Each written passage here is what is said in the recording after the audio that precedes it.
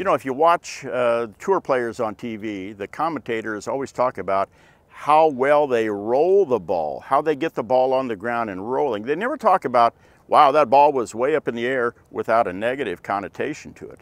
Well, here's the deal.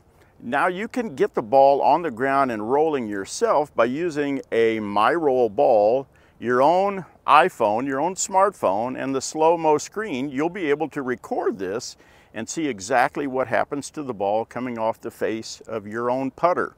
Okay, so if the ball gets up in the air and rotates a little bit backwards, we know that we've added some loft. We either have flipped our hands at impact, or the shaft is leaning backwards or something. You've added more loft than is on your putter. With your smartphone, with a MyRoll ball and the SloMo Screen, now you can set it up and you can see exactly what's happening to the ball. What we want is just a gradual rotation, ball leaning forward. We don't want it driven into the ground. We certainly don't want it up in the air rotating backwards.